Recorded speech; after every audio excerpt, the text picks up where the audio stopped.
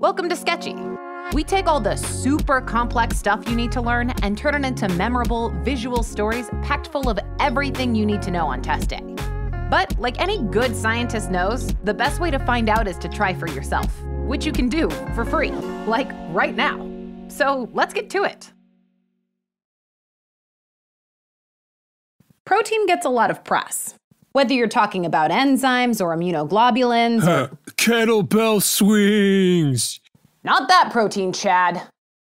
It all boils down to protein, which boils down even further to amino acids, the building blocks of protein. In this sketch, we'll provide a general overview of the amino acids. And what better place to cover the amino acids than at the Amino Animal Zoo, a perfectly organized collection of exotic animals, overpriced food, and smells of excrement. But before we start putting our eyes on the goods, maybe we should get our bearings first. Amino acids contain a carboxylic acid group, an amino group, and a unique side chain, all of which bind to the central alpha carbon. All amino acids in humans exist in the L stereoisomer form as opposed to the D form. Recall from organic chemistry that stereoisomers have the same molecular formula and connectivity between atoms, but are oriented differently in three-dimensional space. Peptide bonds join amino acids together to form polypeptides. Now that we have all that basic info out of the way, let's briefly cover the major classes of amino acids. But before we start getting into specifics, I want to note that the one-letter codes will be present on the signage, and the side chain structure of each amino acid will be depicted in the animals or objects inside the zoo. We're not going to go over the abbreviations or side chain structures in detail, but ooh, what fun little Easter eggs. First, we're going to check out the desert exhibit to detail the nonpolar amino acids. The nonpolar amino acids are hydrophobic, or water-fearing, as shown by the sign of a crossed-out water droplet. We'll represent all the nonpolar amino acids inside this glass biodome.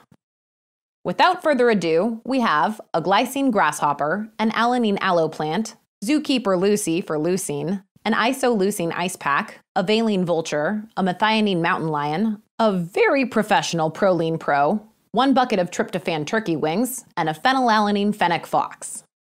For those keeping score at home, that's 4 animals, 2 humans, 1 burn-soothing plant, 1 burn-soothing inanimate object, and 1 bucket of dead animal. Wow, that got real sad real fast. Let's go over some specific features you should know. Glycine is the simplest amino acid because its side chain consists of a single hydrogen. As the smallest amino acid, glycine is conformationally flexible just like the grasshopper, and due to this property, is found in every third position in collagen. Glycine is also frequently present in hydrophobic areas of cell membranes. Glycine is also needed to synthesize purine nucleotides and porphyrin, a component of heme. Let's take a look at this aloe plant representing alanine. Alanine is one of the major substrates for gluconeogenesis. Alanine is also important during the Cahill cycle. You can check out those sketches to learn more. See this kitty's wavy S tail? The S is for sulfur because methionine is one of the 2 sulfur-containing amino acids. Aw, good kitty.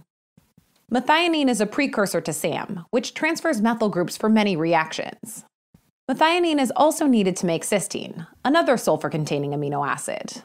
For all you tree activists out there, rest assured that this tree is, in fact, alive. Oh, and L, I, and V on this branchy tree stands for the branch chain amino acids leucine, isoleucine, and valine, respectively. We used a professional wrangler to represent proline, which has a unique side chain consisting of a 5-membered nitrogen-containing ring. The cyclic structure of proline creates conformational rigidity, meaning proline is basically stuck in one position all the time. Many proline residues are found in collagen because it's important for alpha helix formation. Phenylalanine and tryptophan, depicted by the fennec fox and turkey wings, respectively, are 2 out of the 3 aromatic amino acids. Phenylalanine is actually a precursor to tyrosine, which we'll talk about soon.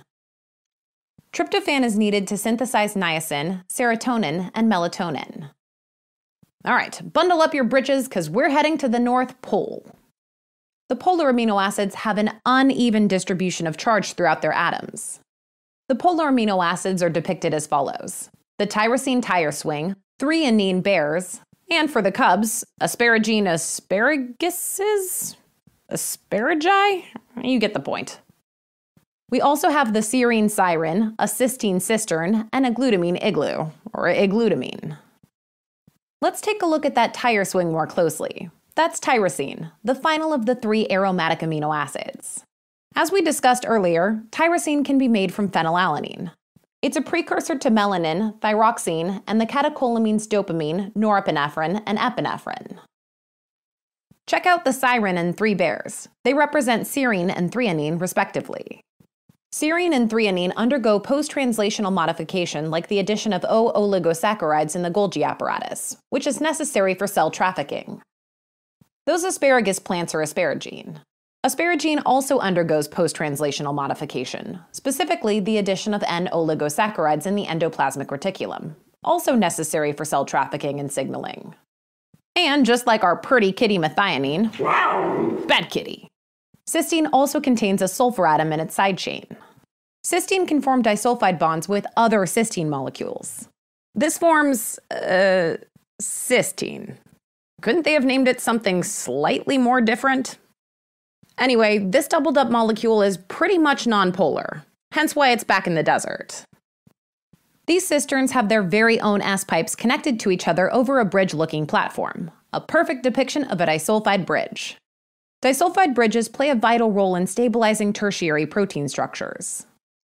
Finally, this igloo represents glutamine. Glutamine is needed to make purine and pyrimidine nucleotides. You hungry? We got you. Let's turn our attention to the gluten-free pastries and the aspartame-free diet cherry cola at the Volcano snack stand. These represent the acidic amino acids glutamate and aspartate. The side chains of glutamate and aspartate have a negative charge at body pH. And that's about all the snack break you get. We drew a waterfall to help you remember that glutamate and aspartate are hydrophilic, or water-loving. Let's now turn your attention to the left side of the zoo, which has now been converted to a jungle. In this area, we'll talk about the basic amino acids. Note the water pools and waterfalls because the basic amino acids are also hydrophilic. We drew some basic soap in the jungle with an orangutan, lizard, and hissing snake to help you remember the basic amino acids, arginine, lysine, and histidine. Notice the side chains of arginine and lysine have a positive charge. See the orangutan's plus bracelet and the lizard's positive tag?